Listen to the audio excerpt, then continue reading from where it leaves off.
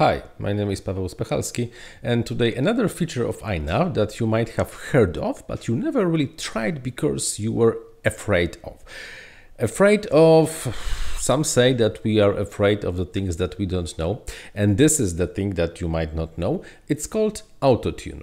Autotune is, well, pretty much self-describing name because it's attempt to correctly tune the PIFF, proportional integral feed-forward controller that's used on an aeroplanes, but only on the aeroplanes. So far there were some attempts to make a working tuning procedure for multirotors. So far nothing really was good. With aeroplanes it's simpler because aeroplanes have really a shitload of built-in stability. You can do crazy stuff with the gains and this thing will still keep itself in the air. So it's simpler, it's easier to write something that tries to auto-tune the aircraft. And to be honest, it really does a pretty good job because I'm using Autotune more or less on every of my aeroplanes and every time I change something. And really after a tune, it really flies great. It's my personal preference to, for example, lower or raise a gain slightly, but this is all. Okay, let's cut to the chase, and this is a very short instruction how to use INAV Autotune. 1. It's safe. It's really, it's safe to use as long as you know what you are doing. Step number 1, go to Configurator and assign the Autotune to one of the switches.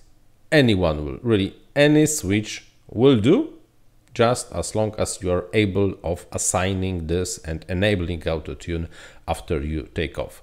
Step 2, go to a field, an airfield or the place you fly your airplane, and just take off. Climb to a safe altitude where you have a lot of space just to fly, and enable the Autotune mode and start flying around. In the beginning it might feel somehow strange, sluggish, it might be like you might be thinking it's doing strange things, but it's only a temporary. Autotune takes a snapshot of what's happening, what's the input, what's the output, and what's the error every 5 seconds, and every 5 seconds it updates the gain. So it's tuning as you go. After 5 seconds, 10 seconds, 15, probably after half a minute, you will really notice that this thing is starting to fly well. Continue. Fly for a minute, 2, maybe 3. It does not really matter. When you are when you are happy with the results and you really feel that aeroplane is not progressing anymore with the tune, disable Autotune.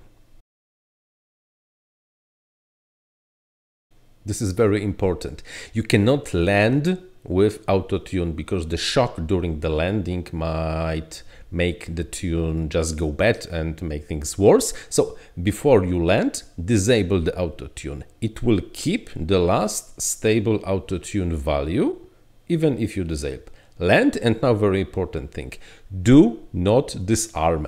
It just has to lie flat on the ground for just a second or a few more, because now you have to save the gains that you were able to auto-tune with the Autotune. How to do it? There are, let's say, 3 ways of solving that problem. Way number 1 is to use the stick command. When you move the left stick to the lower left and the right stick to the lower right, it's in the screen, so you should know what I mean. Way number 2 is to still arm the aeroplane, connect to a configurator and hit save on the PID tab. It will just save everything to EEPROM, to the internal memory of a flight controller. Or step 3 is to use the OSD. If you have the OSD, you can just enter OSD by putting throttle to the middle, yaw to the left, and the pitch to up. Yeah, I think this is the correct combination. And you can either see the tunes that Autotune came up with, or just use Save and Reboot option under the main menu, and you are done.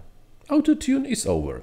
Then you might modify this to suit your needs if you really want to, but in most of the cases, the values that Autotune came up with are really fine to fly an aeroplane. Last remark, you should try the Autotune in the relatively calm day. Do not try to use it when there is really strong wind, because it might influence the results. And when you are tuning, try to keep the throttle on the level that you are usually doing during the flight, usually around mid-stick, so just the most probable value of the throttle you really will be using. Okay, I think that's all for today. Another function of INAV you did not know about, I think it's covered and can easily go to a sub web page being reminded about. Thumbs up if you liked it, please subscribe. Go visit my Patreon page for some special content, early access and stuff like that. Thanks to all my Patreon supporters for helping me to create those quite regular videos recently. I'm really impressed how I'm progressing. So yeah, good for me. And what? Until the next one. Ciao.